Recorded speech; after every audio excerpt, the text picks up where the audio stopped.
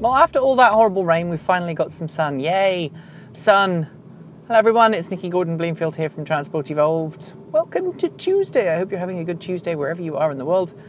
I'm just running another errand right now, just, you know, forever running errands really, because we're still down to one car.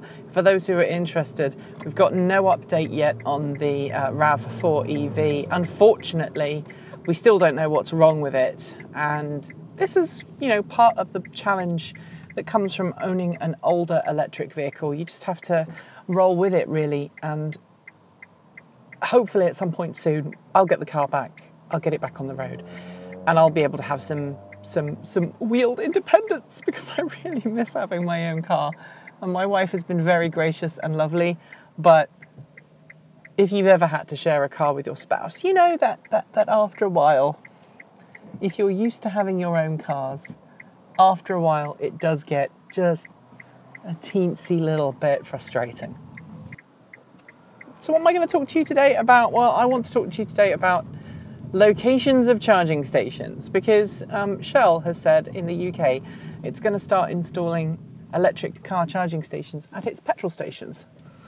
And honestly, I can't think of anywhere worse that I would rather charge my car. I mean, it makes sense on at least one level, because that's where you fill up your car with petrol, so why not fill your car up with electricity there? But petrol stations are not particularly welcoming. They're not comfortable places to wait.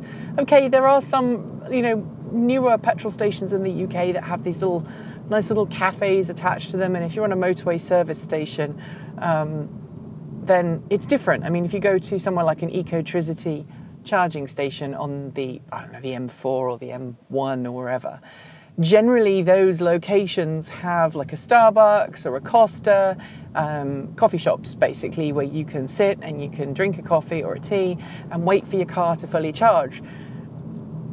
Most petrol stations, most gas stations are not like that. They're not the most pleasant place on the planet.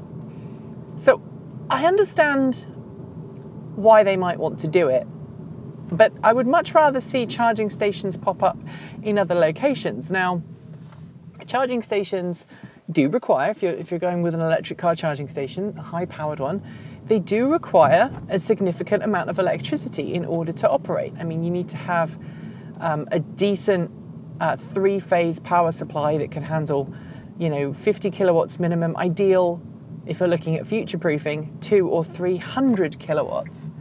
And of course, most petrol stations have that, because petrol stations are places where you have huge amounts of electricity being consumed, because all those petrol pumps use an awful lot of electricity to pump gasoline. So thank you, pickup truck. I'm going to sneak across and get through there, because that's where I want to be. And therefore I beat the traffic. Yay for me. Excuse me while I turn my thing on. It's cold outside, despite being a nicer day today. It's still cold. It's supposed to get warmer, but whether it will or not so sure. This is the bit I have to concentrate on, so just bear with me. It's my sneaky run through, so I don't get stuck in traffic queues. I know the tricks. Although it looks like the freeway is really backed up. That's not good.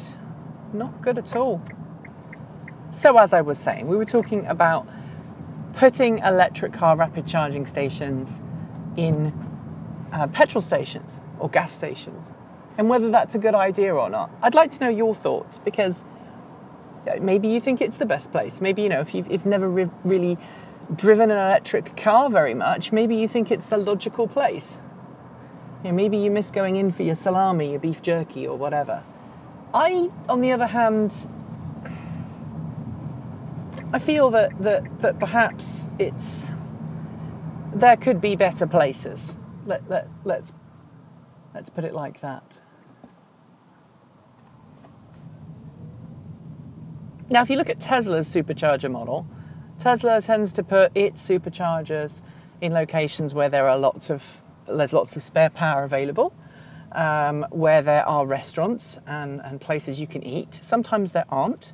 But normally most Tesla supercharger stations have been sited with a mind to what the person who's stopping and using the supercharger is going to do while they're waiting for the car to charge. And I think that's what we should be doing with these other stations. Now, in the future, you know, when we've got cars that can charge from empty to 80% full in 15 minutes, and that equates to, I don't know, 150 miles of travel, you know, when you're charging at 300 kilowatts or 400 kilowatts, then stopping at a gas station or a petrol station makes more sense.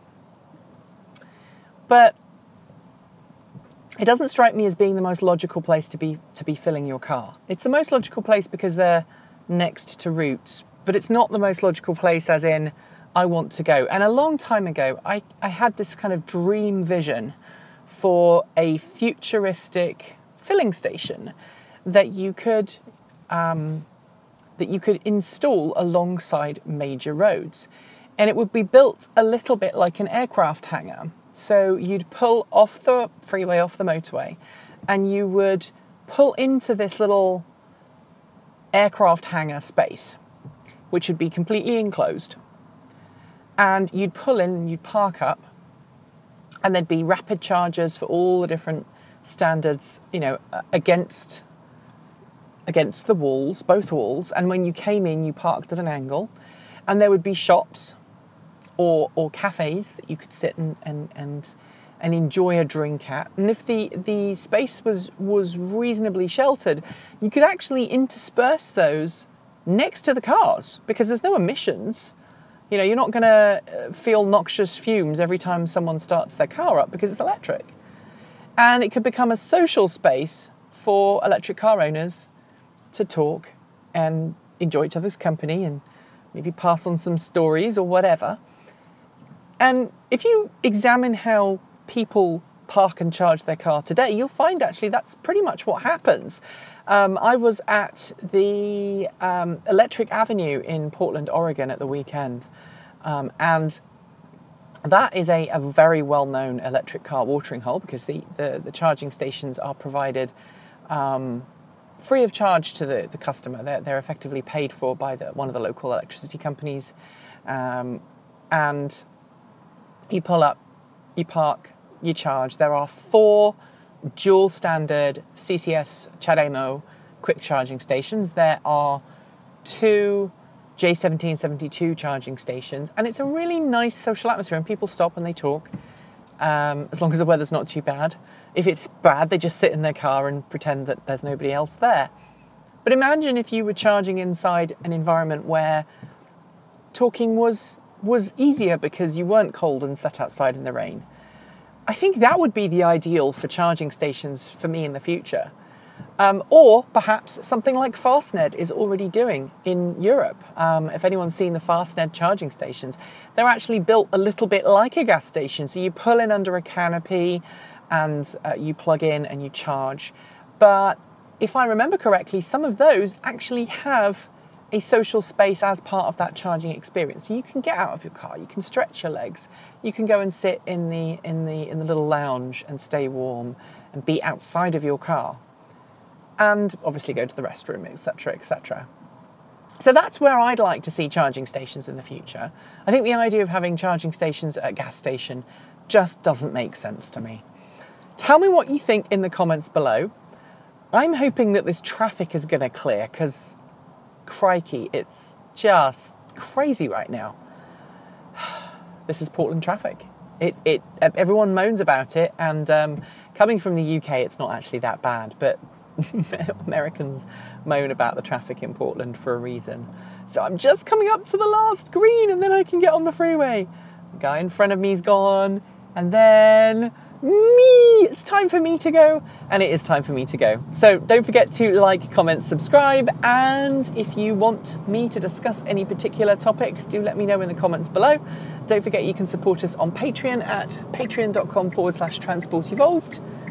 And I will be back tomorrow, hopefully, with some more thoughts, topics of discussion, questions, or tutorials. I haven't really decided what I'm going to do for Wednesday yet. Anyway, I will be back. Keep evolving. Bye.